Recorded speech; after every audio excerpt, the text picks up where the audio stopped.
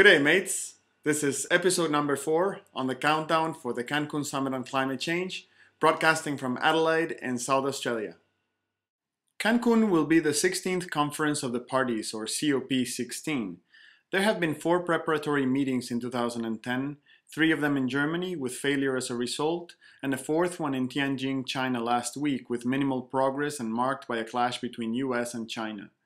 Cristiana Figueres, Executive Secretary of the UNFCCC, has said, "This is the greatest societal and economic transformation that the world has ever seen."